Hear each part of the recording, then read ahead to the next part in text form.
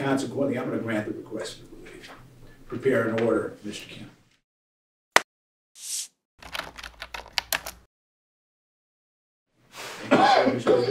Your Honor, Joe would be on behalf of Real Water. I would put this in some context for the court. March of this year. Why that's important is because the special master had ruled that if you do testing on Real Water, the product itself, you must disclose that testing. They're trying to draw a distinction that they did the secret testing on the probe, and therefore it does not have to be disclosed. First of all, that's improper for all the reasons the plaintiffs have argued about their discovery responses and so forth. But here's where it's damaging to Real Water, Your Honor. We received the test results from Eurofin's laboratory done by UNFW in between our initial disclosures for experts and our rebuttal disclosures. And as the court's well aware, Dr. Goldsmith then opined that the outbreak was due to hydrazine after receiving that testing. As part of that, Your Honor, and here's where it's so damaging. We don't know what this testing would show. This testing could have shown that the meter was not functioning, or the probe was not functioning correctly, or there's a problem with the probe, or it could have showed it was working perfectly, or it could have showed something else. What we do know is Real Water conceded liability towards the end of this case. Had this testing been so bad for the defense, Real Water may have conceded liability back in March. That would have saved Real Water a lot of money, it would have saved the plaintiffs a lot of money, it would have saved a lot of motions before this court. We just do not know the impact that this would have had on the case. We can only guess. It could have been positive for the defense, it could have been negative for the defense. But either way, it would have had an impact on the defense. Let's say it was positive for the defense. Maybe Real Water decides, oh, maybe we're not going to concede liability, or maybe we have a cross-claim against these parties. But that's where the prejudice comes in for Real Water. And to say that it should be confined to just one of the defendants just doesn't work. First of all, Mr. Savaggio testified for both defendants. And second of all, one of the defenses put forth by the meter defendants, and one of the attacks put forth by the meter defendants is that, oh, well, we did testing, but Real Water didn't do testing. Real Water didn't do safety testing. So not only are they misrepresenting what Real Water did, because we know Real Water did testing, just not for hydrazine, but they're capitalizing and attempting to draw a distinction between themselves and Real Water. In fact, when we did opening statements, Mr. Rasmussen, punish those responsible, if you feel you need to, after you've heard all of the evidence, for causing the poison. That's how we finished. And then Mr. Robbins for Milwaukee gets up, and he starts with a recitation of some facts, and then right, not even a page later, okay, those are the facts. There is no safety testing. And then he concludes, the problem is we've made hydrazine, okay? And as Mr. Kemp told me yesterday, you shouldn't have a drop of hydrazine in your bottled water. I don't care what measures what. You don't then add hydrazine poison to your water. So clearly, both co-defendants, both meter defendants, are working together on this defense. The testimony is tied together. Both meter defendants attempted to put forth that, oh, well, we did testing and it came out great. Real Water didn't do any testing, and that's why you and the jury should find against them. That is not a proper defense. That is an improper defense.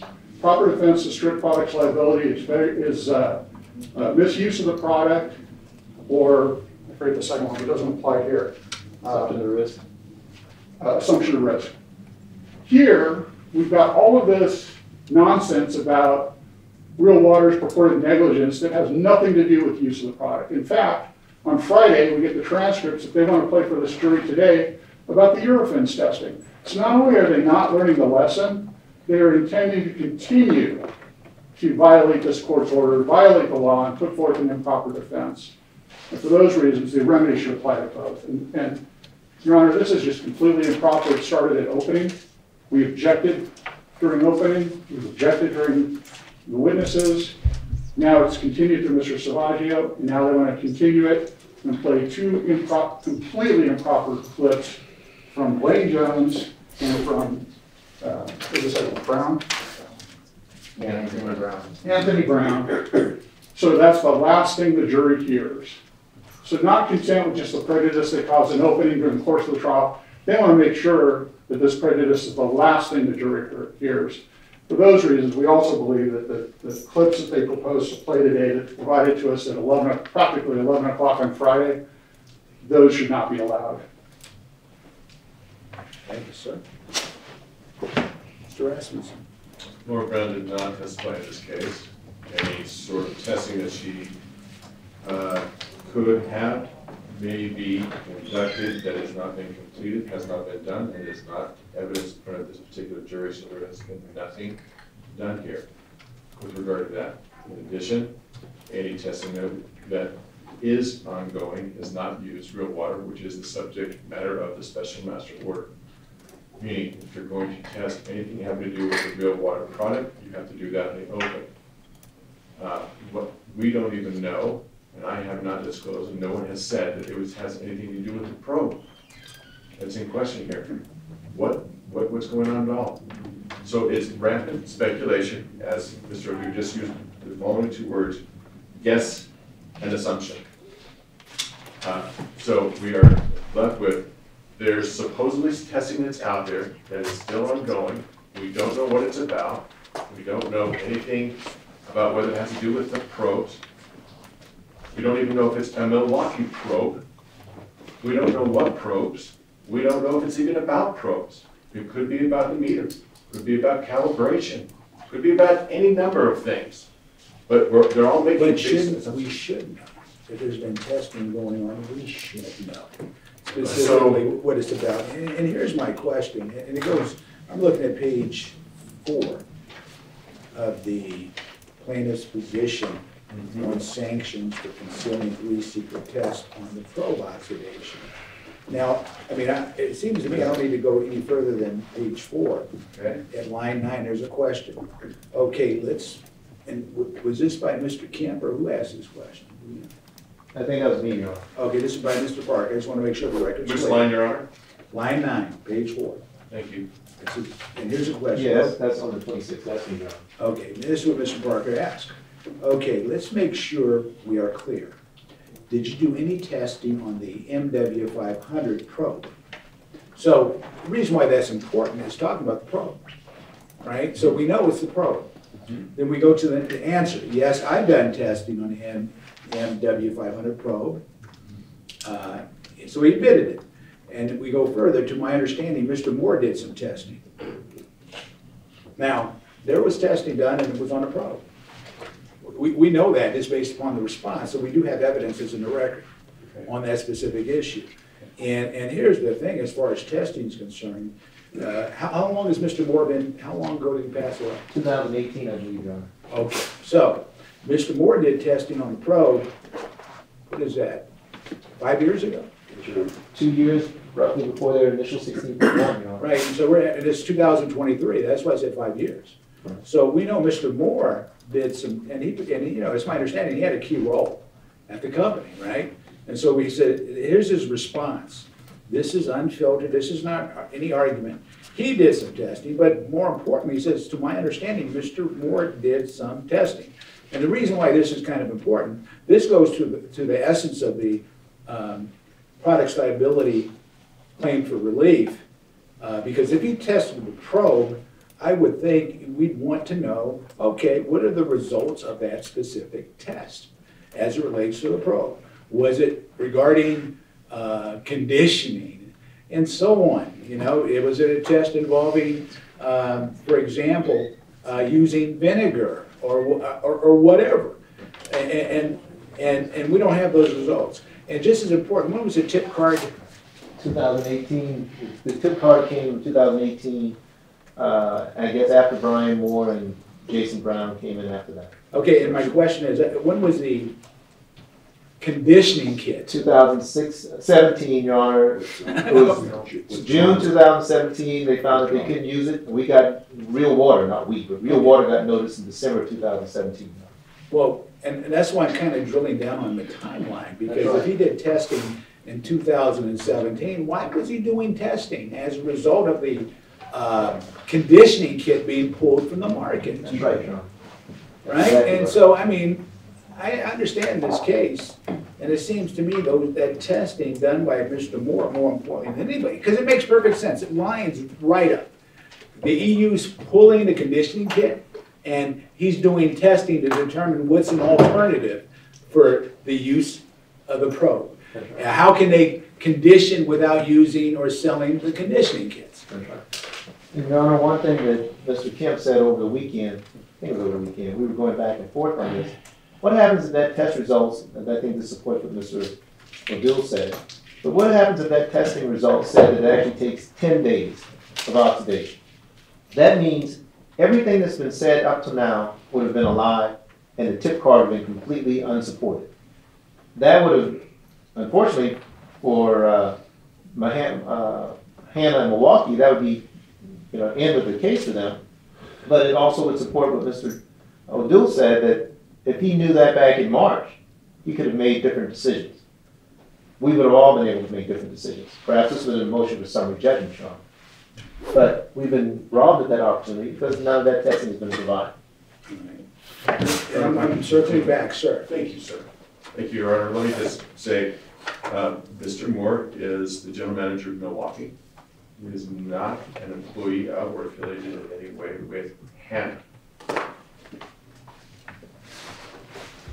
Just to address what Mr. Rasmussen said, Mr. Savaggio said that he has the right to hire and fire at Milwaukee in his position. He determined, in fact, he determined Jason Brown getting that job to replace Mr. Moore.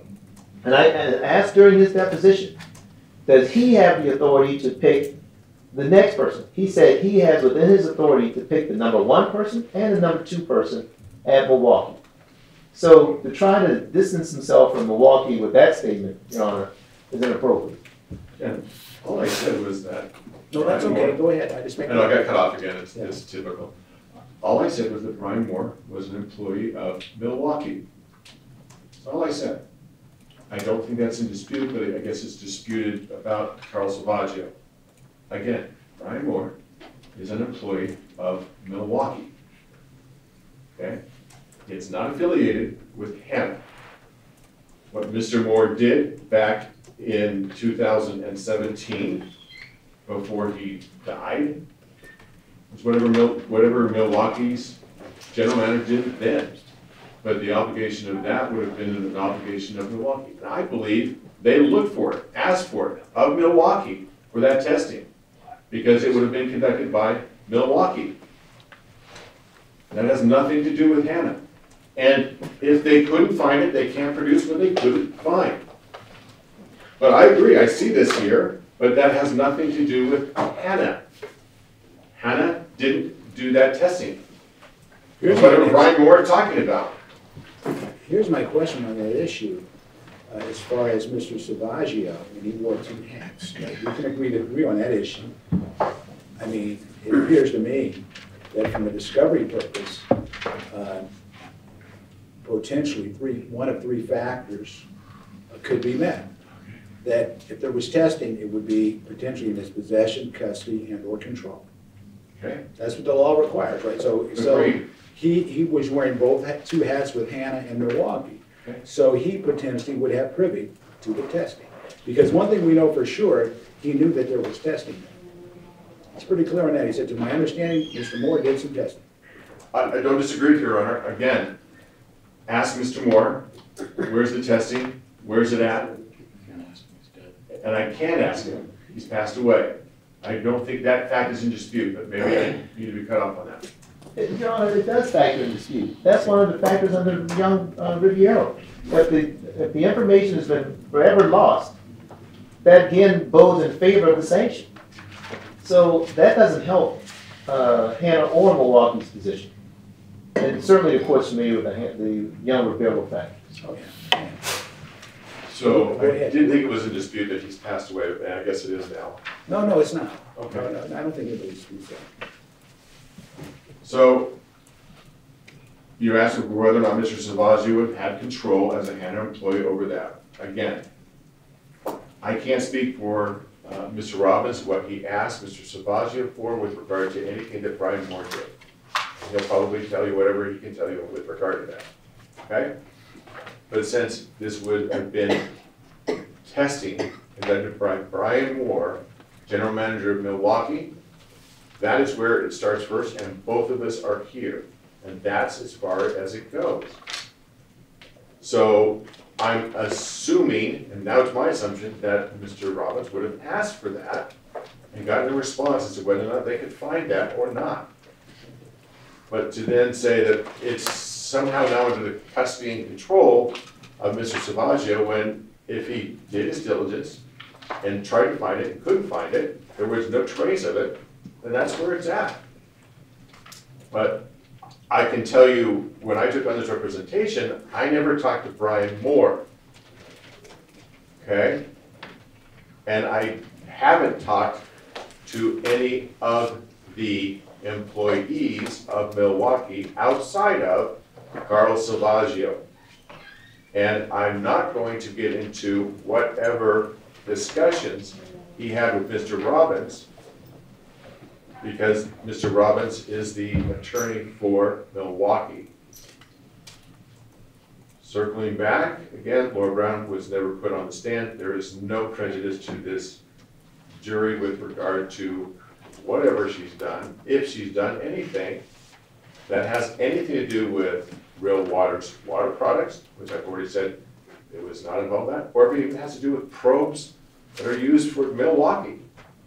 So that's what I can say. And until this appears to be much more of something that the special master needs to look at, unless there was something prejudicial in this case with regard to Laura Brown, which there can't be. The jury has no idea who she is, where she's at.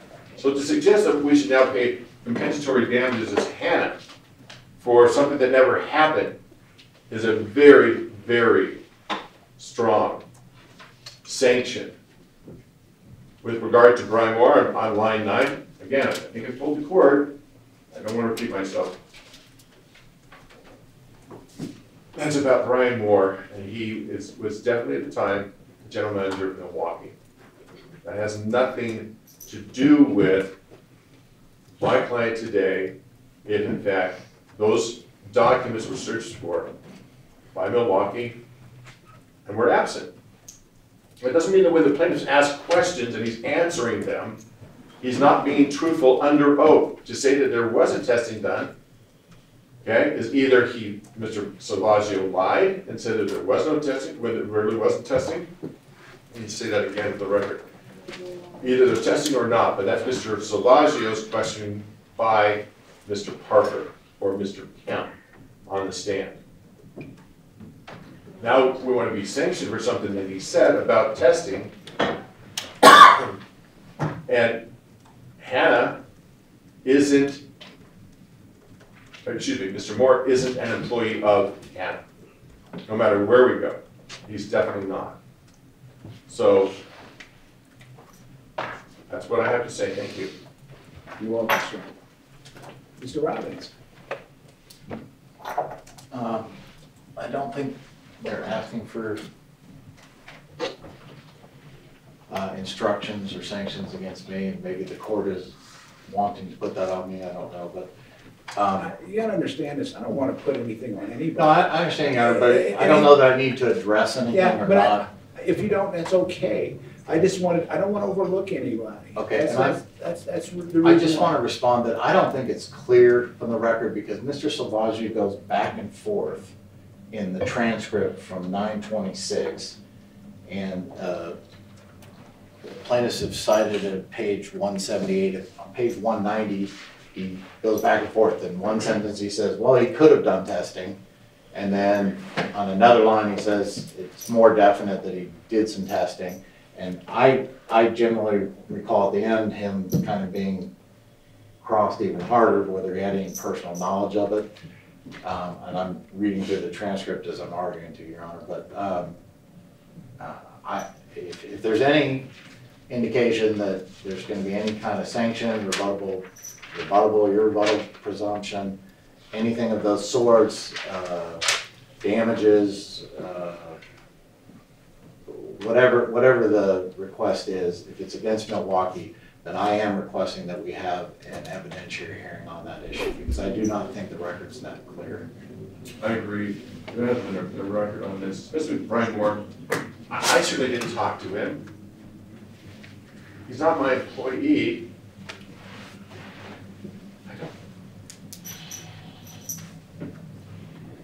Yeah, Judge, I think, as Mr. Parker alluded to, if you do an evidentiary hearing, we're going to delay this whole thing. And that's one of the two primary reasons we decided that this is probably the appropriate thing, just a liability determination as opposed to striking the answer.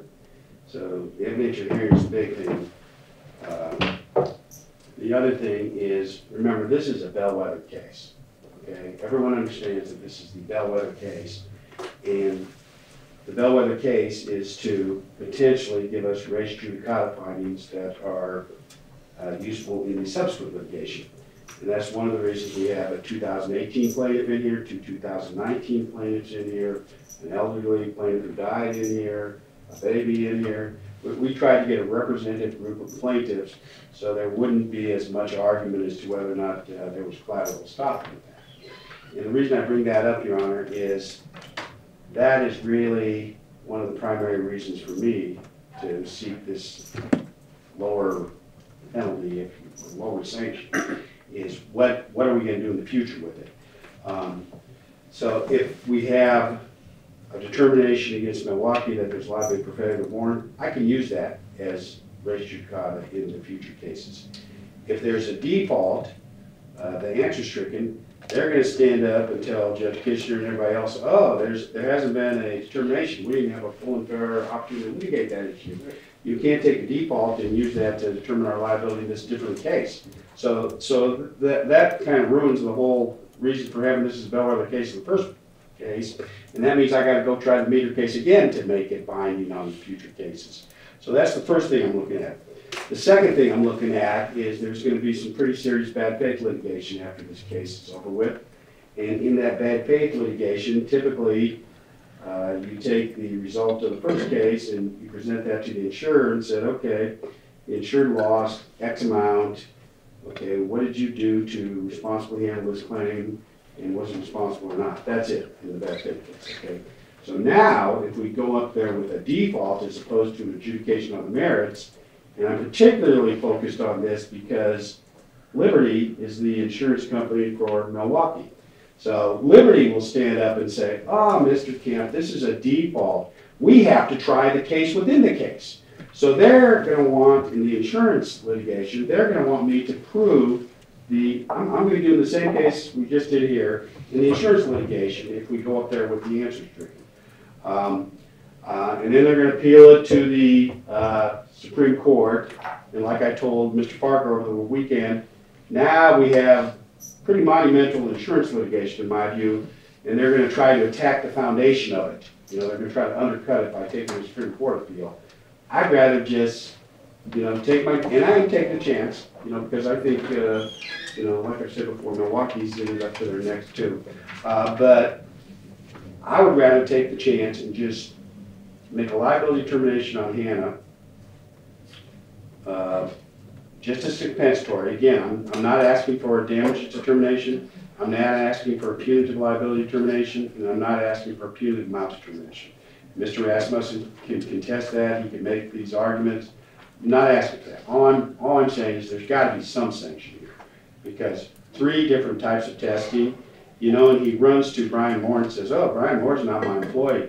Well, Laura Brown was his employee, and Laura Brown did secret testing starting in March, and they were going to put her on the witness stand last Tuesday, 6 days ago, to discuss this secret testing and blast us with it. Undisclosed secret testing, and she was going to get up there and say, oh, the meter does this, the meter does that, I tested it, I know. Okay? So not only was there extreme prejudice here for the reasons I indicated at first, but they were going to try to capitalize on it, and you just look at the opening statement and you can see what they were doing. And again, I kicked myself because over the weekend it became glaringly apparent what happened here.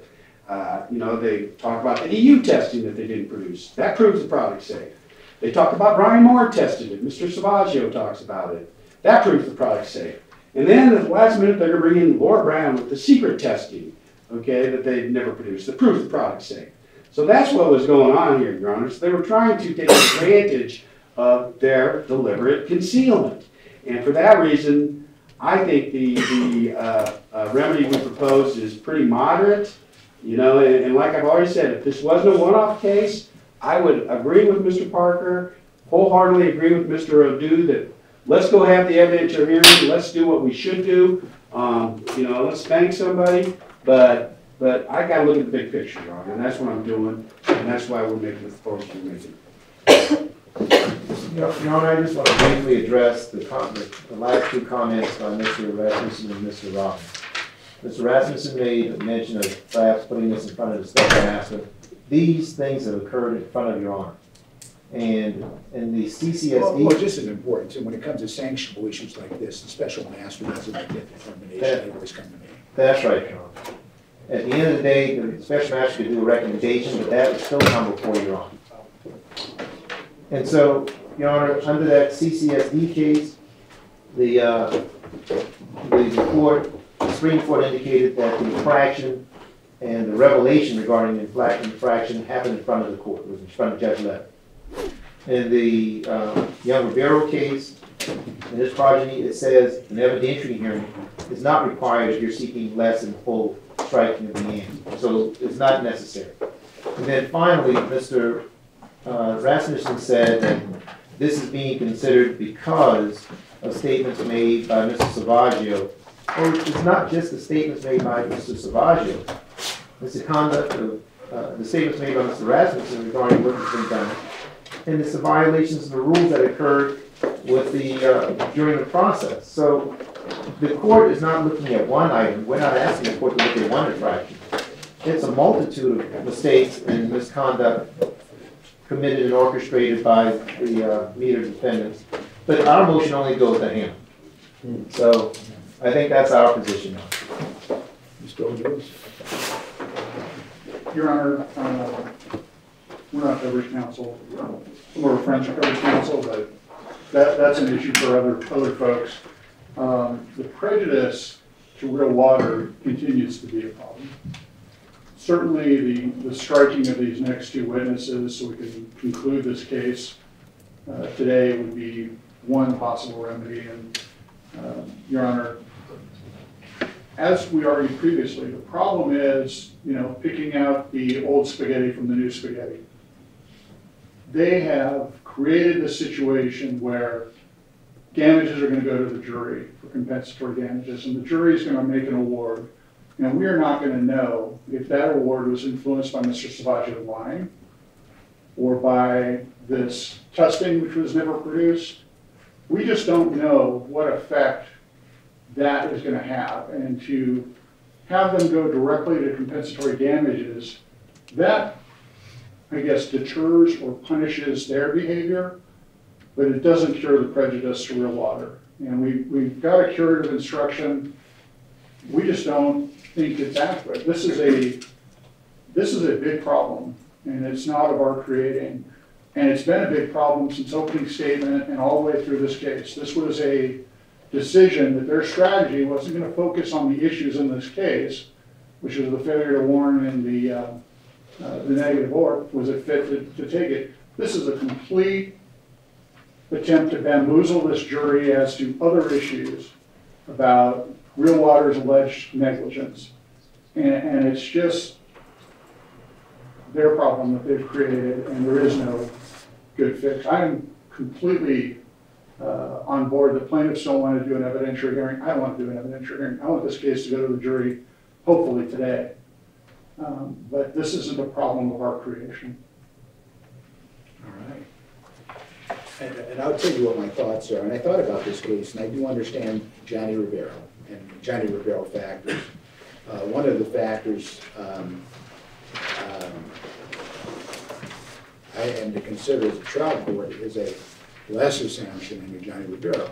Now here's my question, and I don't know, this is a very unique issue. One thing we do know for sure is this, according to, and I'm going to take his testimony at face value, according to Mr. Salvaggio, there was testing done, right? We know that, first and foremost. Now, I don't mind sharing with you what my initial thoughts were as far as that's concerned, because that appears to be an uncontroverted fact, right? There was testing done, and it was never produced, right? And we'll never know what the results of the testing would have been. Just as important too, I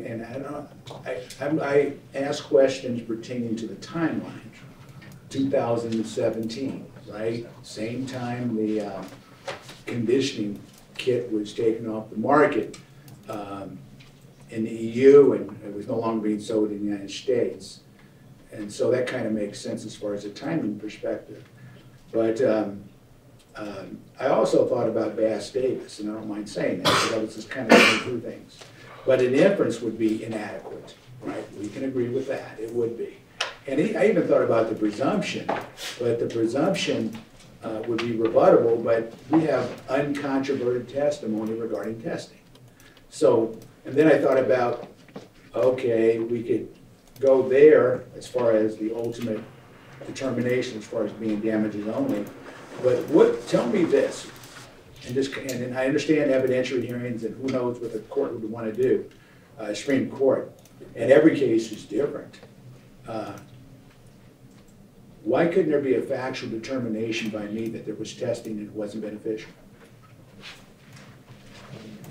You know, the problem that creates is everything that's been said and the testimony that's been received suggests that that testing led to their 48-hour tip card recommendation.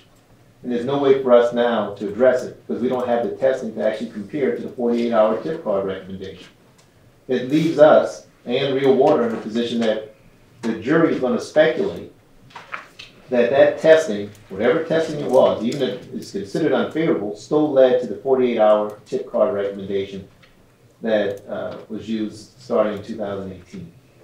That completely disadvantages the plaintiff and disadvantages, I'm not a speaker for Mr. Odou, but it certainly disadvantages his position. The other problem I see, Your Honor, and this is one of the benefits that Hanna and Milwaukee have received, is that they've been able to put on every witness that they've wanted to put on, with the exception of Ms. Brown, who was going to testify to testing, and these two other read-ins. And so they've been able to defend the case based upon an improper strategy the entire time. And there's no other way for us to clean this up. Otherwise, we probably have to rethink our rebuttal case just to address what testing could or could not have been done and what those results could or may not have been. But there's no way for us to do that. We'd actually have to get our experts involved and then try to struggle through getting them prepared to deal with what potential testing could have been done, how it would have been done, and what the results could have been. And we don't have the benefit of that in discovery. We don't have it in the form of Mr. Babcock's job file. So there's no way for us to defend against that position, Your Honor. It's too late. The discovery is done, and we would have to bring our experts in to do it. And we don't have any of our experts lined up for rebuttal testimony because we didn't expect that what happened on Friday would have happened. No one could have expected that, Sean. I think the problem I see with these presumptions and inferences. Well, I kind of threw those aside. Yeah. That's why I said a factual determination. Even that, Your Honor, I mean, when we tried the Actos case, we had a situation where Takeda, the pharmaceutical company, they destroyed 33 gigs worth of data on multiple hard drives, all their scientists who they just destroyed. It was determined that there was enough material in there to fill up the library of Congress. They destroyed it. So the remedy that we had was a rebuttable presumption that that stuff would be helpful in the plaintiff's case. Well, you know, that sounds fine in theory, and maybe lawyers understand the significance of that, but the jury doesn't understand the significance of that because, you know, the inferences can go so many different ways. Okay, maybe some of the 10% of probes didn't work in this testing. That would prove that point. Maybe 20% didn't work. Maybe some of the probes took 2 days before they were measured negative orb. Maybe they took 5 days, maybe they took 10 days. That's another inference that would come out of that they aren't able to rebut, okay? Another inference, maybe it would only work up to 130 and it capped out, you know, like the example we gave earlier, the thermometer, you stick your mouth, it only goes to 98, doesn't go above 130. So that means real water was adding concentrate every single time, okay? And so that would eliminate any kind of argument whether there were enough inconsistent results. Maybe the inference is that it was inconsistent 50% of the time. There are just so many myriad of potential facts that arise out of an inference or a finding like that. Well, Mr. Kemp, and I want to cut you off, sir. That's why I kind of took the inference and presumption, because I'll be candid with you. I don't think the juries understand the difference between presumption and Yeah, inference. they don't That's why I understand, Your Honor, I mean, I gotta be honest with you, that's a meaningless remedy. Yes. That won't do us any good. Mr. Rasmussen will stand up and make the same argument he would have made before. He'll probably even talk about testing. You know, to say that the testing would have been beneficial to plaintiffs, that's it. We don't know what kind of testing it was. That is really not a remedy, Your Honor. Not a remedy at all. All right, thank you, sir. Mr. Odou, you want to jump in on that? No, I don't really have anything to add, Your Honor. I tend to agree with the middle position between Mr. Kemp and Mr. Parker. It's just, again, it's a problem not of our creating, and to try and come up with a remedy like a factual determination, then, you know, the jury maybe wonders, well, did Real Water know about this testing? And you have to be very, very careful as to what fact would be determined that's not going to prejudice Real Water. And again, we already have an instruction that the jury can disregard Mr. Szilagyi's testimony if they believe he was lying, and I think they will follow that. Our concern is it going to prejudice our defense on the compensatory damages, and we think it is, and I'm not sure that any of these remedies really work for that. Sir? And what Brian Moore did back in 2017, 2018 is not something that as counsel for Hanna, I can go in and find that out. I have never had a one-on-one conversation with Jason Brown, the operation managers there. I don't know about their files at Milwaukee. That's not what I'm supposed to do. I'm here to defend Hanna. And so to say what we want to do is take away and sanction me for something that Brian Moore did, who we all agree passed away, is pretty harsh for Hanna.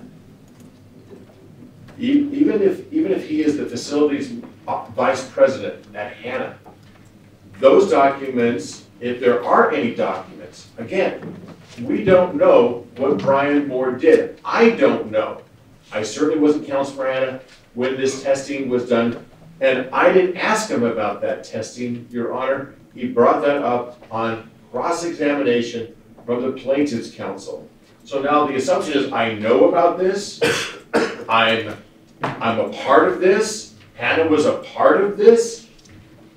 I don't know these things. And then to say, well, Scott Rasmussen did this as counsel for Hanna, I think is going way beyond the basis that therefore they're compensatory liable, because that's an easy remedy to hit my client Hanna for something done by the general manager of Milwaukee way back in 2017 or 2018.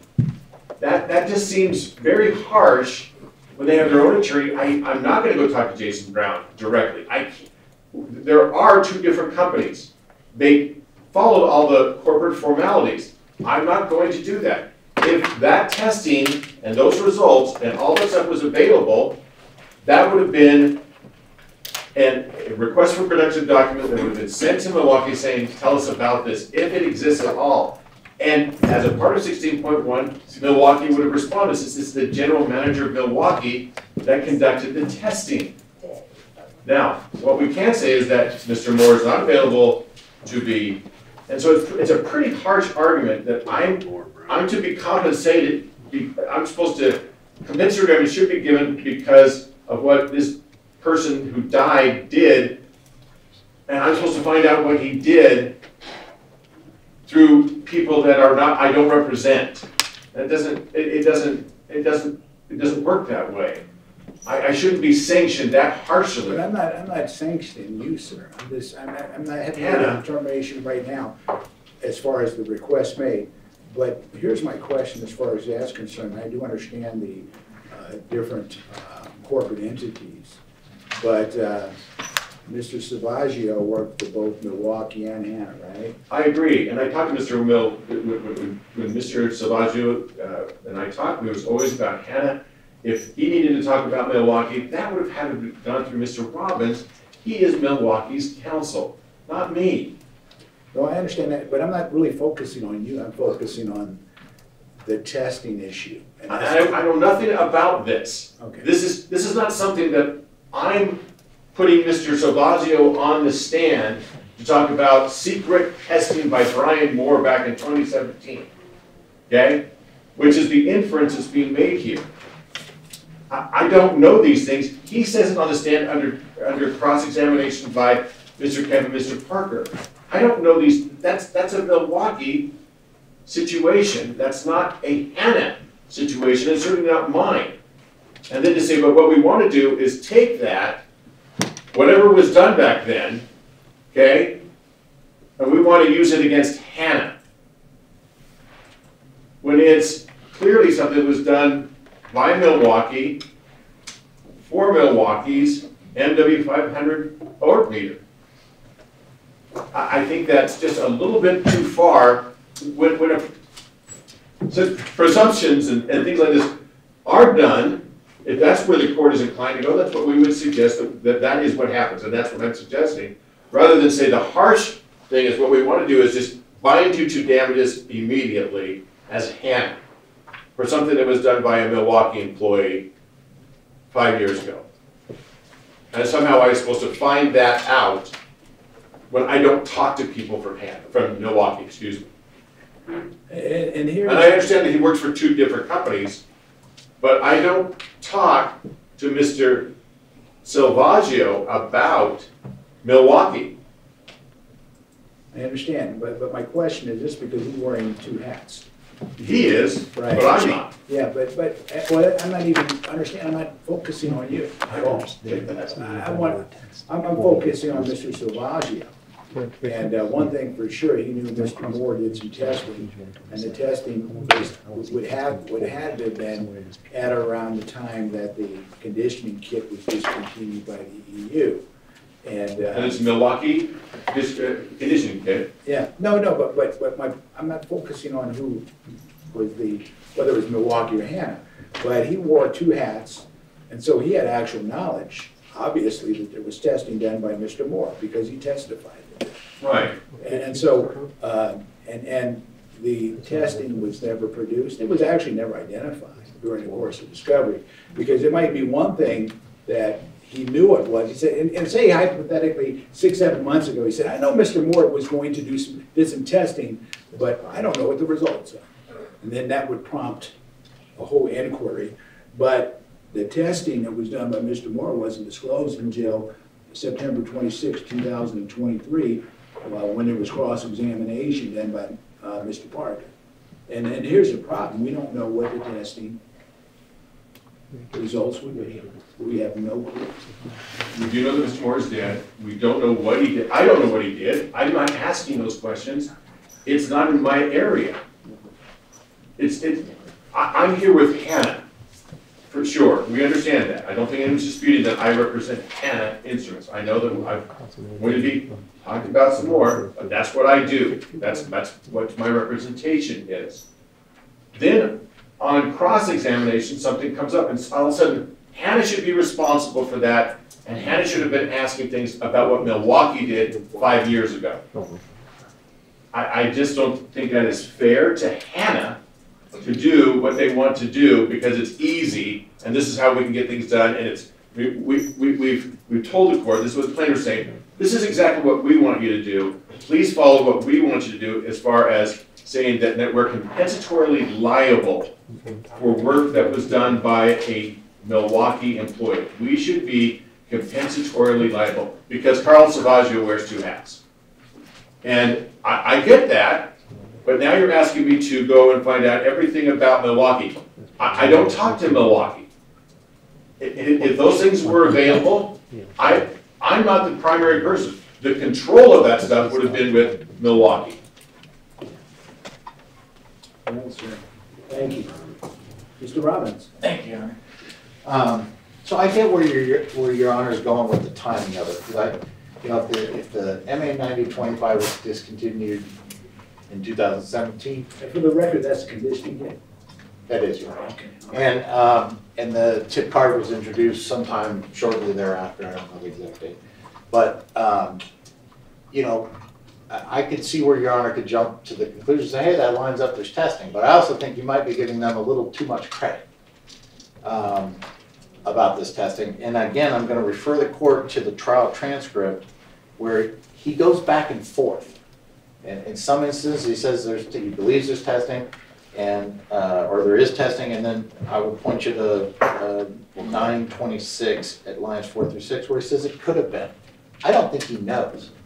So that's my first, I guess, caution I would throw to everybody, saying that there's definitely testing. I don't think we have that. I don't think we're there, number one.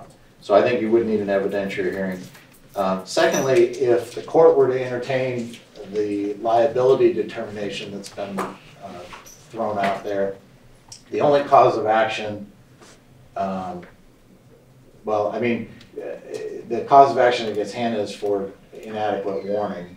And so the suggestion that there would be a liability determination against Hanna, that obviously affects Milwaukee. There's jury instructions to that effect that say the manufacturer, the distributor, the retailer are all the same. That's it on my set, page 30, that instruction. So that's, even though you're saying it's only against Hanna, it's strict products liability, so you're basically giving summary judgment against me as well, at least on the liability. So for all those reasons, if we're going down this path, there needs to be an evidentiary hearing.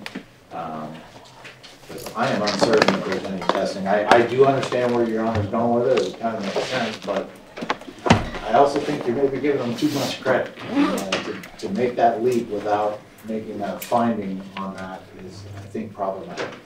Thank you. Thank you, sir. Mr. Pepperman. Your Honor, that Mr. Robbins just said, it ignores the problem and what the acute prejudice is from this. They, and Hanna specifically, introduced this idea that there had been testing. They introduced that, oh, the product was tested, it was submitted to European regulators. European gave us the CE stamp of approval. That's what Mr. Rasmussen said in the opening. This was an orchestrated strategy from the beginning to introduce this idea, oh, our warnings are fine, it's been tested. Our product is safe, it's been tested. 48 hours the minimum, that's been tested, without ever actually producing the testing. So even if the testing was never done, and Mr. Rasmussen was wrong when he stood up in front of this court and said, Laura Brown has done testing, my client has done testing. Or that when Mr. Salvaggio testified that, oh yes, there had been testing, Mr. Moore had done testing on the tip card, and raised those specters in front of the jury, then if that was all a lie, then they're telling the jury that it's something that exists doesn't exist. It's the same prejudice either way. They brought this argument up, which, by the way, violates plaintiff's motion to eliminate 26, which says you can't argue compliance with these other manufacturing standards as a defense, which was granted. But it put into the jury's mind that all this testing had been done when they never produced it, never gave us the opportunity to look at it, never gave us the opportunity to use it to cross-examine. So it's like this testing can only support their position. And that is the bell that you can't unring. We can't go back in time. There's no instruction to the jury that we could give. And this was all done at Hanna's insistence. So this attempt to divert and push the responsibility aside is wrong, because it was Hanna in the opening who said, point blank, see that European CE standard? Our Milwaukee Instrument conforms to CE European directives. Then you get that stamp to say that. which means it was tested. Did real water test? We don't know. We just know our product was, referring to it being tested. That's an opening statement. That's Hanna making those statements to the jury. They're introducing that to the jury. Then we get to Mr. Salvaggio's testimony, and this is direct on page 110 of the transcript. He's asking him about approving the instructions, and he said, and revising the instructions. Mr. Salvaggio says, oh, the research team in Romania would do the revisions, introducing this idea that there's some research team doing revisions based on testing in Romania that, again, has never been produced. I haven't need to make any revisions because the research team does all that. Then he tries to ask him about the CE, the certification. What does that mean? Then forces us to object. Then there's a lengthy discussion at the bench on this, all in front of the jury, during Mr.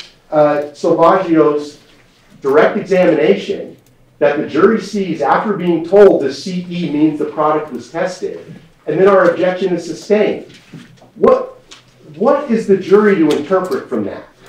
That, oh, Mr. Rasmussen's telling him, Hanna's telling him that our product's been tested, it's approved in Europe, and then when he tries to bring that out in front of them, we have to object, and then it's not in? That looks like we're keeping something from the jury, even in the best case interpretation. So the prejudice from all this, from Hanna repeatedly raising the specter of this testing that has never been produced, is the prejudice in all this. And that's Hanna's responsibility, Your Honor. And Laura Brown, that they tried to do it again with Laura Brown. That's why, and again, I'll direct you to that transcript where you asked, we're not talking about the Babcock testing, we're talking about Hanna. Has Hanna done any testing? And Mr. Rasmussen responds, Laura Brown did that testing, but you wouldn't let her testify. Now he's saying, oh, well, we don't know what Laura Brown did. Who knows what she tested? If she tested the probe and the testing's not done. The conflicting statements on this should be dispositive in its own right. There's clear violations, clear concealment, and clear prejudice in front of the jury, Your Honor. I mean, I think what we're asking for is a very mild sanction compared to the conduct at issue here. Your Honor, I'm sorry. No, go ahead. Okay. Your Honor, one thing that I want to point out, and this is something that no one has mentioned thus far, so we've received jury questions that go to the heart of what Hanna has been trying to take advantage of in terms of this unknown testing. Testing that was done that we've not been provided with, and suggests that their product has been proven through some form of testing. We've had a jury question on that point. The other thing I want to point out, Your Honor, is that when you answer interrogatories, when you answer requests for production of documents, that is an affirmation by the attorney signing those documents that he's complied with the rule, or he or she has complied with the rule. So when Mr. Rasmussen says that this is something Mr. Salvaggio said or may know or not know, when he signed those interrogatories, when he verified the interrogatories that there was no testing that should have been produced or identified, and the lawyer does so, that also means the lawyer did the due diligence to make sure that information is correct. So this cannot be put only at the doorstep of Mr. Salvaggio or his testimony. It goes back to the answers to interrogatories and the due diligence that's required under the rule. Same with Rule 34 and under Rule 16.1, Your Honor.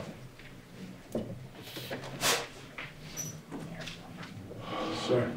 Your Honor, I have a slightly different view than Mr. Parker. The lawyers, let me say it this way. The client's problems are not the lawyer's problems.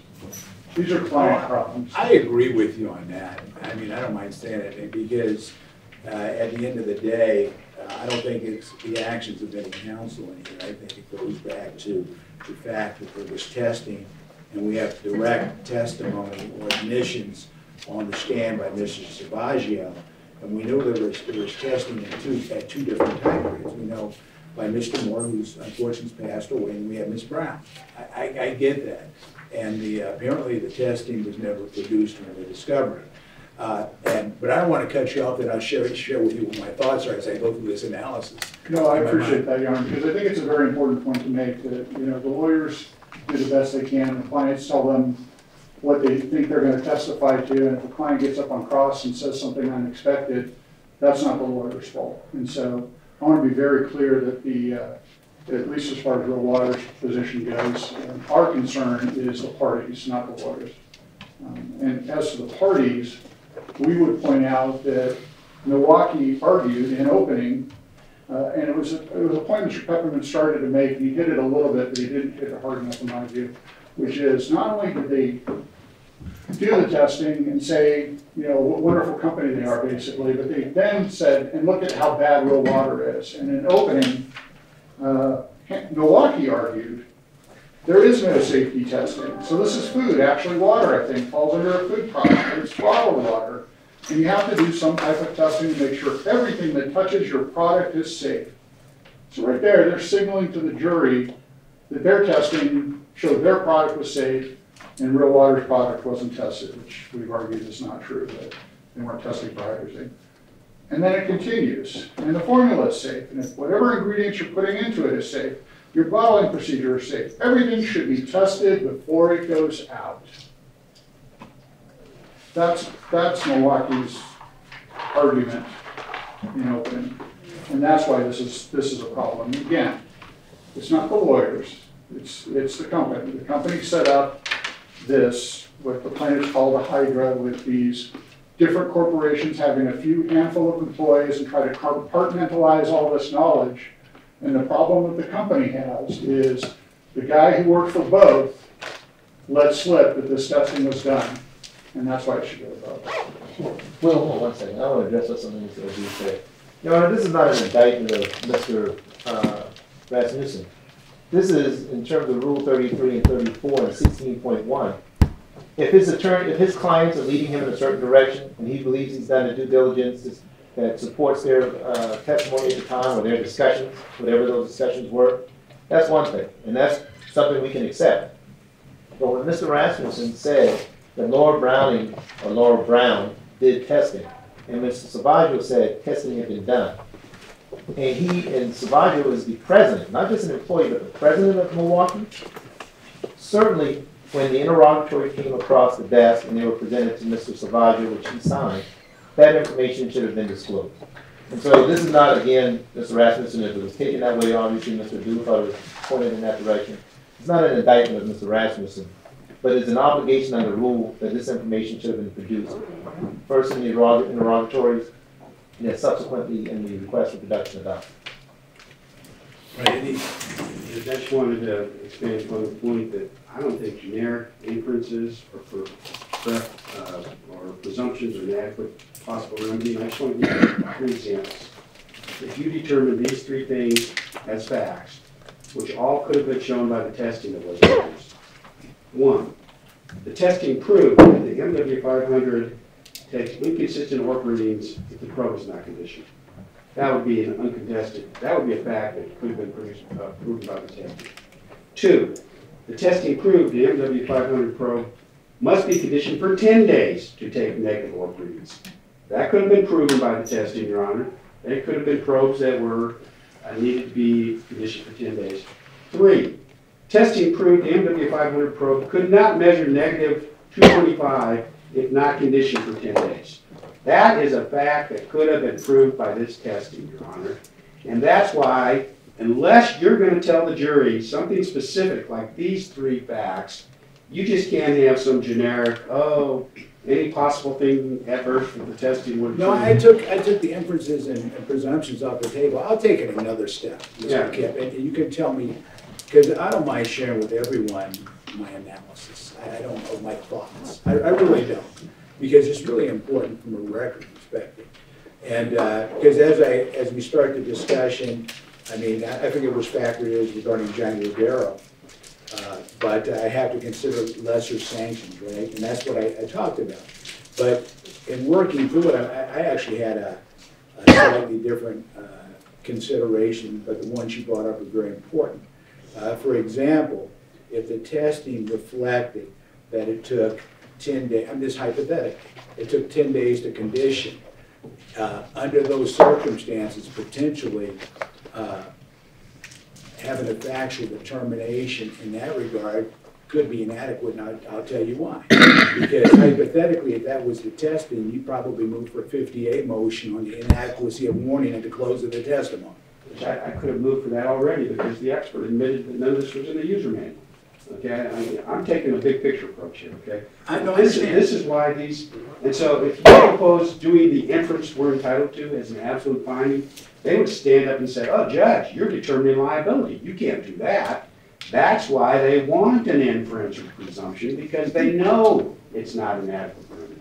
They know they'll be able to weasel around, okay? That's why the proposal we've made, which is a compensatory determination as to Hanna only. And again, Laura Brown was a Hanna employee. Every time we talk about it, Mr. Rasmussen runs to Mr. Ryan Moore and says, oh, dead man, dead man, dead man. Laura Brown is a living employee. She was here in Las Vegas all week last week getting ready to testify. She had these secret tests with her, okay? Maybe they weren't finished, but she did them, she had them. So to suggest that there's some basis to allow them to conceal all that information in a false interrogatory request for production response, that, oh, there is no secret testing, anything's in Romania, when the witness they had here sitting in the hallway had the secret testing, did the secret testing, that's the misconduct, Your Honor.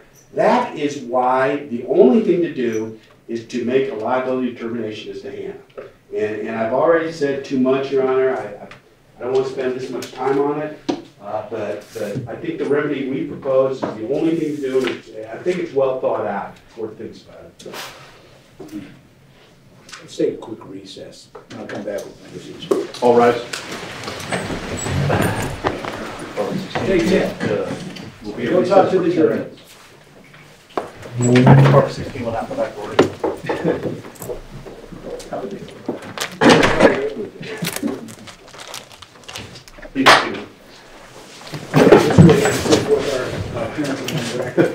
Will Kemp, Pepperman, and Teddy Barber for playing.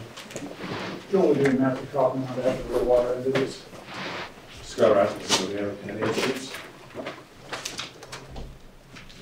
Robbins and Elizabeth Ford from Milwaukee Instruments. Your Honor, I need to just make sure that I've offered this, because it appears from my discussions off the record and out of here, that this court somehow was the impression that there is some secret testing that was done by Laura Brown that has to do with Dr. Babcock's testing that this court has not allowed in, which I made the record beforehand and said, she can't come into this courtroom and talk about Dr. Babcock's testing because that has already been disallowed by the court because it didn't meet, according to the court, Hallmark's requirements. Yes, Laura Brown provided, and I said this, the MW 500 meters to Dr. Babcock. And things that go on, probes that go along with it. There's a meter, there's a probe. I think we understand that. That's what she did, okay? But she can't testify with regard to that. With regard to other testing that may be not completed, stuff that she's doing with other instruments that are not the Milwaukee 500 meter, not ORP meters, and so it's irrelevant and would never be able to be used.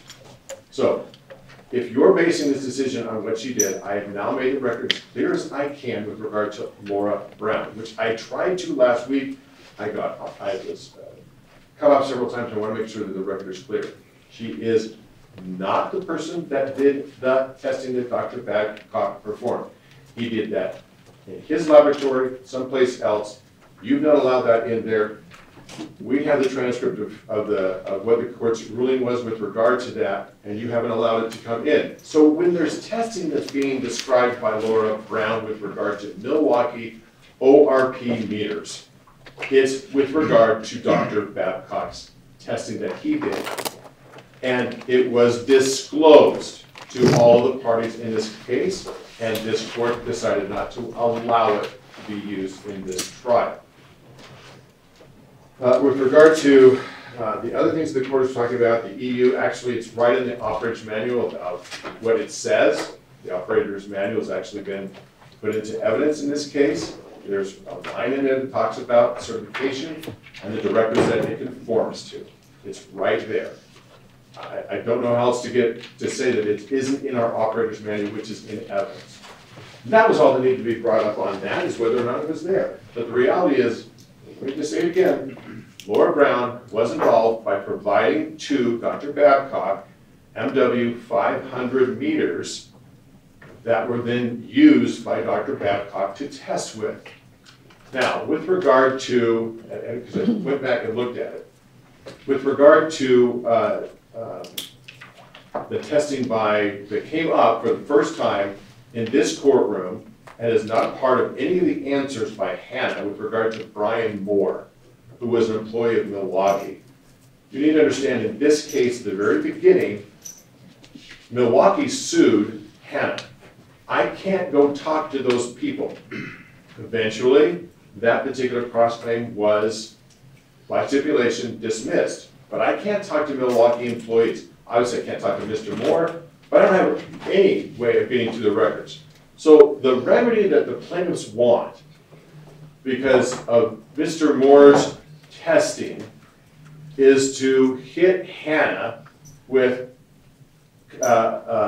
compensatory liability is now off the table. I am compensatory liable for something that Milwaukee performed 5 years ago when it was Milwaukee that sued Hanna, and then I'm supposed to figure out about that later on in this case and produce that because Carol Salvaggio is the Vice President of Facilities at Hanna and would have custody control over stuff that was done at Milwaukee.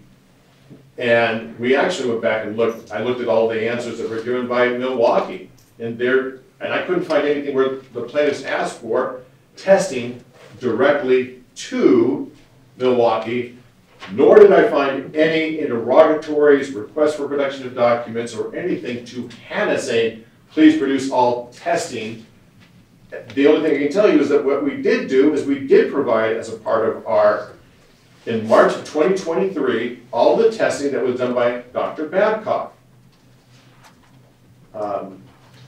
So we'll see what happens, but I think the court's already made the remedies with regard to this. Laura Brown was not allowed to testify. The testing of Dr. Babcock was not allowed. And now let's just go a step further for things that have not been allowed into evidence, and now just admit liability to the jury with regard to this. I just wanted to make sure that my record was clear on these things, because it was not clear to everyone. I'm trying to make it clear to this court. Laura Brown was involved by providing MW 500 meters to Dr. Babcock so that he could do his testing on this. So that's what I know, okay? Thank you. You're welcome. Any response to that before?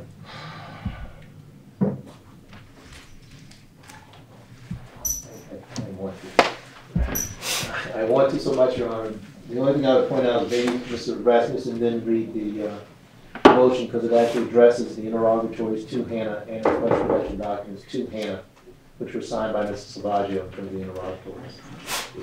Your Honor, the transcript is clear. There was a different testing he was referring to. You couldn't have been clearer about asking that. He said, Dr. Babcock did that testing, and you said that can't be allowed. You're the court. I wasn't talking about Babcock. I was talking about your client, Mr. Rasmussen. We did that testing. And you said, wait, am I missing something? Mr. Rasmussen, no, my client did it. You were not allowing Laura Brown to testify, and that's okay. We got it. And then he goes on later and tries to backtrack, and then he says, when Mr. Parker asked him, but you said she, referring to Laura Brown, did the testing. Mr. Rasmussen, she did. And you haven't produced those test results, have you? Because it's a warning case. So he admits he hasn't produced Laura Brown's test results. At another point, he said that Laura Brown's testing wasn't completed yet. Dr. Babcock's testing was completed. It just wasn't substantially similar. Finally, on page 75 of the transcript, Mr. Rasmussen, okay, real simple. Laura Brown has done testing. That's Mr. Rasmussen's representation to the court. Okay, real simple. Laura Brown has done testing. So this is just another conflicting statement to suggest that it's all the Babcock testing and there's no other testing. All right, anyway, and I really think it's important to take a look at the record. And in its very essence, as far as the products case is concerned, specifically regarding the warning issue, the required oxidation time of the platinum probes is a key issue. That's the whole, that's the essence of the product defect case. Allegations are pertaining to the manufacturer and distributor as far as the probe is concerned. And it's, I guess, the meter and the probe. And you just can't overlook that. And that's a real key issue because it really ties in directly to the tip card and also the manual. And for example, if testing determined that it took a much longer time period to condition the platinum probes at issue, and that wasn't supported by, or the same time period as set forth in the tip card and the manual would be defective. That's really and truly what the case is about. Just as important too, and I had to go back, and my instincts were correct in this regard, because I went back, and the only reason I went back, I wanted to take a quick look at Young versus Johnny Ribeiro, because it was my recollection, and I don't have the opportunity to do this because the written order has not been prepared or anything like that, but based upon the language of the decision, I knew I had to, whatever decision I make, as far as the requested sanctions, I have to discuss some of the factors set forth in Johnny Ribeiro. And this is what our Supreme Court says on page 93 of the decision. They say, quote, "We will further require that every order of dismissal with prejudice as to discovery sanctions be supported by express, careful, and preferably written explanation of the court's analysis of the pertinent factors." And so I just wanted to make sure that was clear, and I addressed some of the factors here as far as the requirement by our Supreme Court. And the first factor, and they say, you know, and they say these aren't all encompassing. They say they give factors the court may properly consider to include, but not limited to, I guess, the following. The first would be the degree of willingness of the offending party. And all I can say is this in that regard. Rule 16 or 16.1 is very clear that if you have facts, evidence, say results of tests and studies in your possession, you got to produce them, right, voluntarily. But what's important too is essentially this. There was a request for production of documents, and it would be request number 13, that's specifically focused on testing. And it provides as following, quote, "Please produce true, accurate, and complete copies of any and all documents related to safety tests, including but not limited to calibration tests for your M&W series meters between the years of 2011 to the present day." Period. It goes further, it says this request includes but is not limited to any testing results, data, notes, correspondence regarding the test, and meeting minutes regarding the test. And this was submitted with plaintiff's first set of requests for production of documents to Hanna Instruments back on July 12th of 2022. And that's important from this perspective. Ideally, some sort of response a response to a request for production of documents would have been, say, August or September of last year, so over a year ago. And so this case, and I think it's important to point this out too, and I think this could be overlooked potentially by a reviewing court.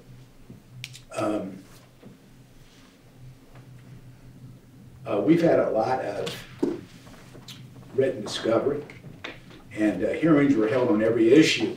And it's my recollection, there were how many motions, pretrial motions? 116, Your Honor, I think. What's the number, Mr. I think Parker? it's 116, Your Honor. 116 pretrial motions. A lot of time, we spent, what, 6 weeks? Started July 24th and finished September 5th, Your Honor. And I think that gets overlooked.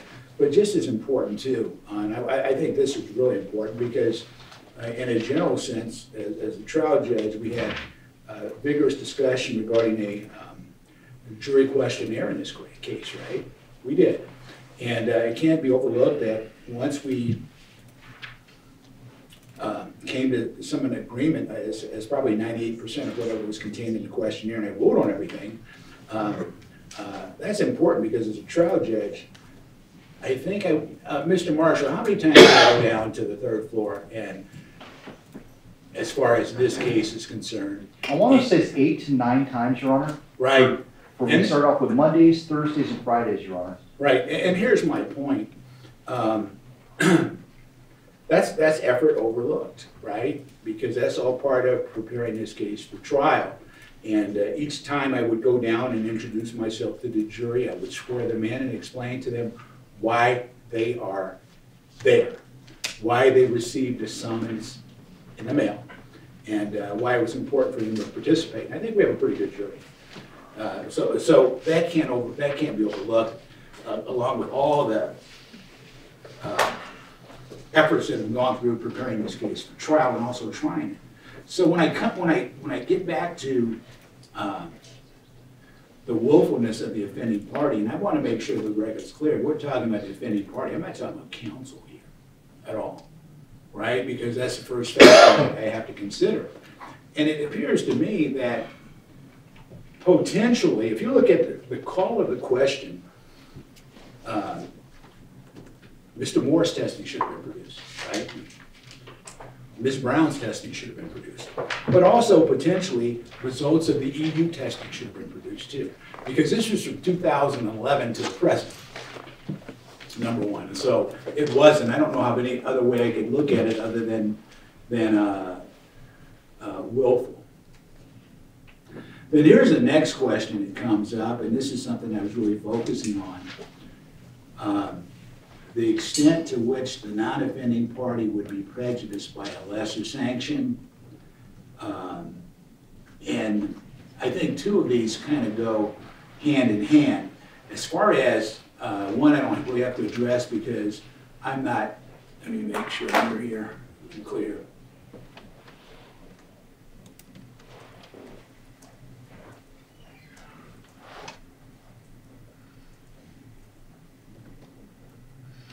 And they talk about the dismissal. I'm not going to dismiss, it's not going to be a dismissal of the answer in this case. I don't really have to address that. But here's the issue, and it's really a fundamental issue as it pertains to the product defect claim. Potentially, and we'll never know this, the testing could support the plaintiff's position in this case that the tip card and /or the instruction manual and anything contained on the box were inadequate, right? And we'll never know that. Here's the next one, whether any evidence has been irreparably lost. Well, for the purposes of this trial, it has, because it hadn't been produced. We're like moments away from instructing the jury. Now, the next factor, the feasibility and fairness of alternative, less severe sanctions, such as an order deeming facts relating to the improperly withheld or destroyed evidence to be admitted by the offending party. Now, that's the one I was really kind of focusing on when I was asking questions as to, because I looked at the case from this perspective. I don't think Bass-Davis really has an application as it pertains to the inference and or presumption. This is a slightly different case. But here's the point, and I think this is an important point as it pertains to this factor and deeming facts admitted. Well, when you look at it through this perspective, if hypothetically I deemed the instruction card, tip card, I should say, and operator's manual and the box inadequate based upon the testing results, and if I made that finding, then the next step would be a 50A motion. Right? I mean, that's kind of where I'm going there, because, and understand this case is in a different procedural posture than Young versus Johnny Rivera. Next, the policy favoring adjudication on the merits, and I do believe that. And ultimately, we will have an adjudication on the merits of this case after I make a decision. Next factor, whether the sanction unfairly operates to penalize a party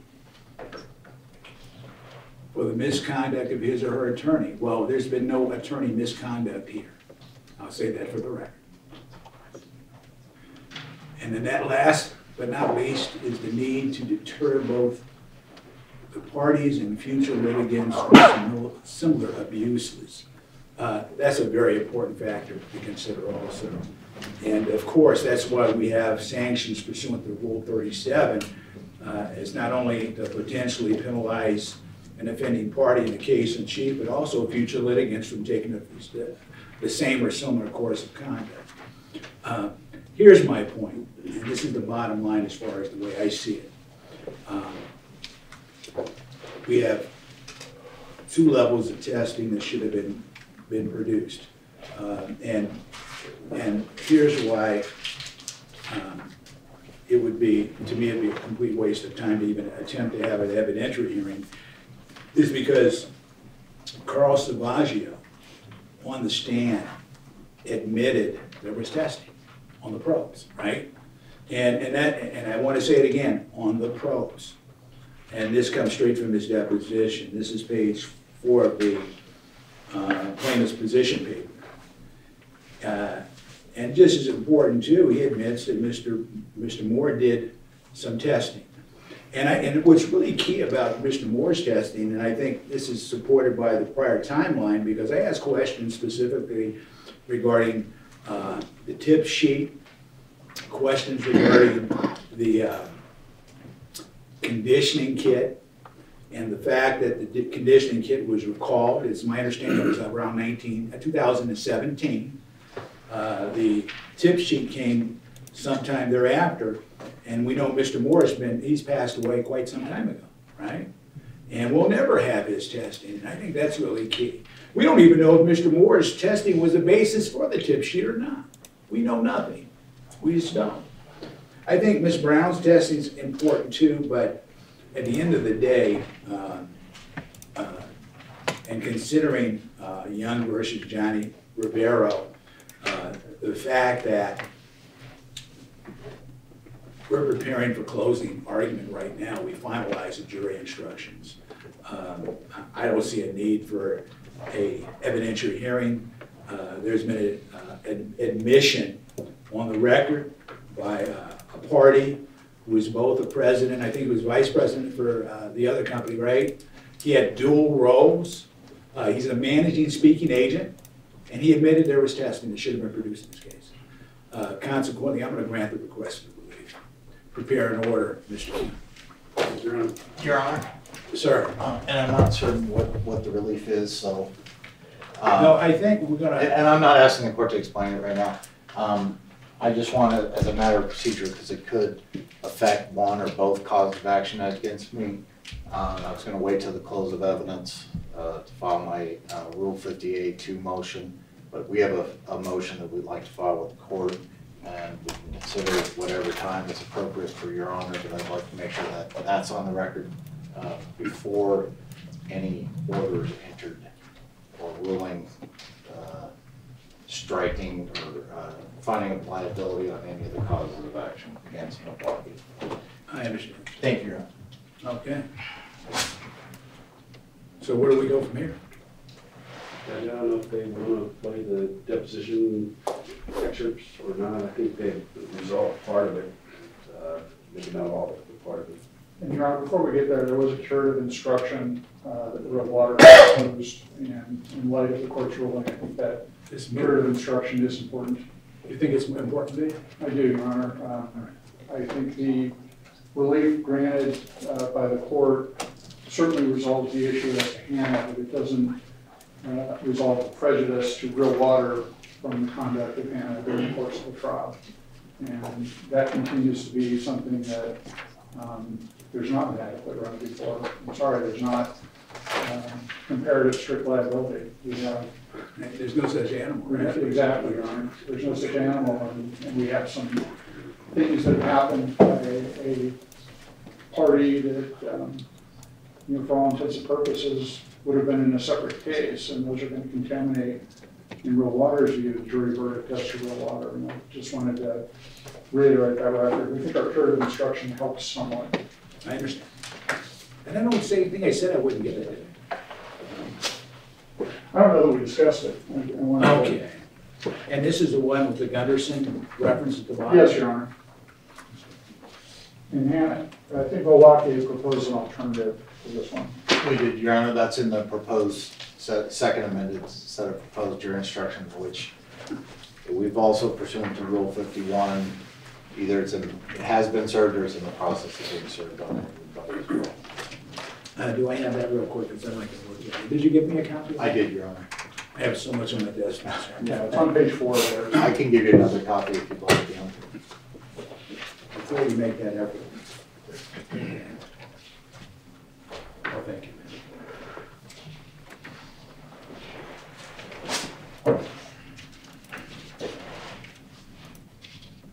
Oh, this is a response to Real Water's proposed curative instruction. Yes, Your Honor.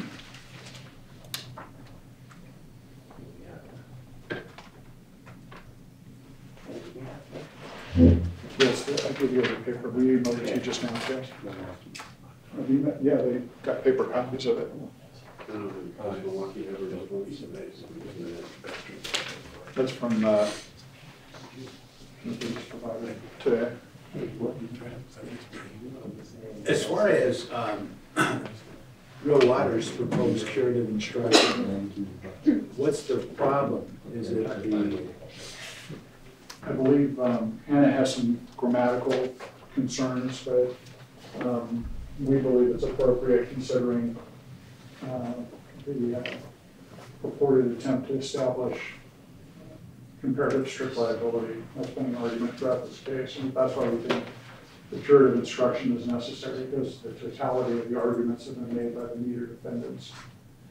As we noted, and I'm not going to repeat the records, there are numerous arguments about Real Water being more liable than they are, more negligent than they are. well, negligence shouldn't even be discussed. It shouldn't. And yet, we have these arguments, and now they want to play clips from Blaine Jones's deposition that have absolutely no relevance to any defense that the meter defendants are putting on. So at a minimum, we hope that the Blaine Jones testimony is not going to be played for the jury, because we object to that, and we also object to the Anthony Brown testimony, because again, it goes allegedly to the conditioning, and the court's already found there's a problem with the evidence and the state of the conditioning. So we object to both, but the instruction, I think, is relatively straightforward. Their big argument with the instruction side of the grammar is they don't like the statement that their argument was improper under Nevada law, and it clearly is under Young Machine Company versus Long 100 Nevada 692, 1984. Your Honor. Yes, ma'am. Our comments on Young is that Young was, came out in 1984. The statute at that time made defendants jointly liable. There was no comparative liability at all. Since then, it has been amended twice, in 1987, I believe, in 1989. The Cafe Moda case kind of discusses the court's attempt to balance the different things the legislature has done in order to balance the plaintiff's interest in being fully compensated for their injuries and the interests of defendants in not being unjustly forced to pay for the acts of other unrelated defendants. I certainly can understand if you look at the present state of the statute and say, well, it just makes an exception for strict liability, I'm going to go with that. I don't think that exception would apply to two different products. I'll give you a cite from a case in California, which I understand. It has the same discussion of the issues that are raised by this. The site is Arena versus Owens Corning Fiberglass Corporation, 63 Calipellet, 4th 1178 from 1998. I would also refer to the Cafe Moda case. And if you'll give me a minute, I'll find it. I have a copy here. But in the Cafe Moda case, our Supreme Court discussed whether or not two different defendants would be jointly liable for plaintiff's damage. One of the defendants was an intentional tortfeasor, and the other person was a casino. So I'm not saying they're exactly the same, but there are principles here that are being lost or not, and we believe that Young's statement has been should be changed by the fact that the statute has been revised twice since it came out. The site for the Cafe Moda case is 128 Nevada 78, and it's 2012. Thank you.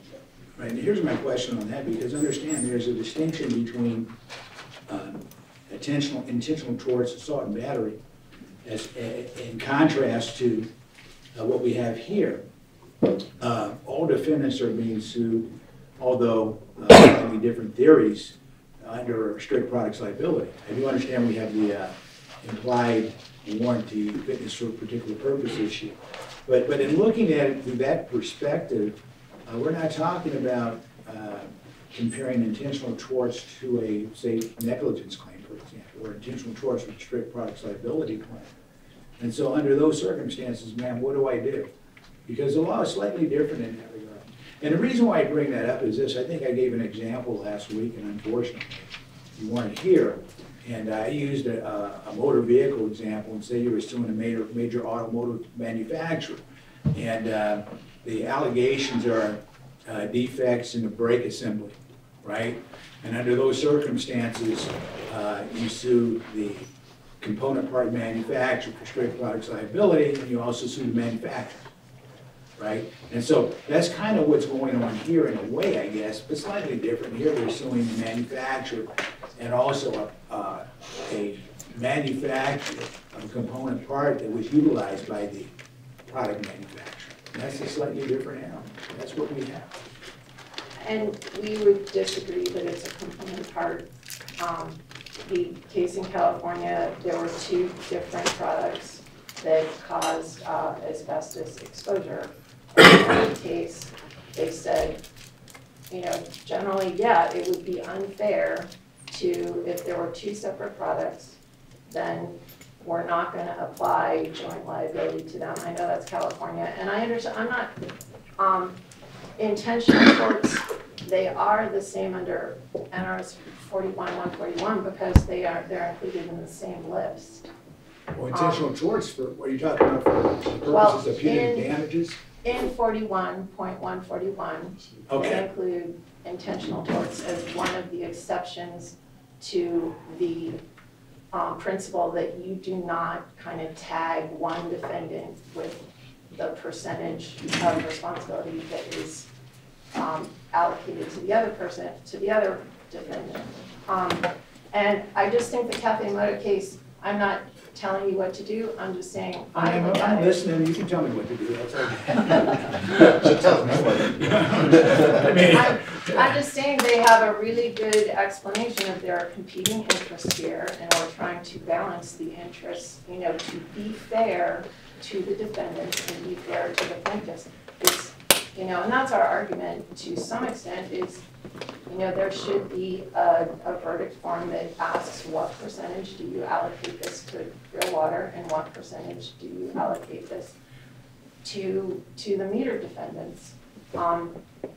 And Cafe Moda is not directly on point. I just think the thoughts in there on balancing the interests and how they apply in NRS 41.141 are interesting and they weigh in our favor. Judge, just real briefly, Cafe Moda interpreted 41.141. It did it in a comparative negligence context. You have negligence and intentional tort. But what counsel misses when she runs to California is NRS 41.141, subpart 5, says, quote, this section does not affect the joint and several liability, if any, of the defendants in an action based upon a strict liability. Right in the statute. Right in the statute. No, I have it open right here. Okay, well, Your Honor, that's why this Cafe Moda argument in California authorities, it's just not working. And I can specifically add that California doesn't have a similar statute. There's actually apportionment of liability amongst joint tortfeasors in actions based on strict liability. So any reference that the California rule should be applied is contrary to that law. Sir. Well, they stole most of my thunder. That's absolutely right. NRS 41.141, and the reason is the applicable statute. The reason why we like the Young's March case is because that case came out right when they were adopting NRS 41.141. Moreover, as counsel has indicated, California law is not applicable here. There is no corresponding statute. California law follows Lee versus Yellow Cab. I think it's American Motorcycle, something else about apportionment of fault in negligence cases. This is a strict product liability case. We have a Nevada statute directly on point, and a California case can't overrule a Nevada statute. And for the record, I don't mind saying this, I'm going to follow 41.141, subsection 5A. I mean, that's fairly straightforward. Okay, so where do we go from here? Lunch? Well, is the court going to give the instruction? I apologize. I mean, that's what we would. Yeah, I mean, I'm looking here, I'm going to take one last look.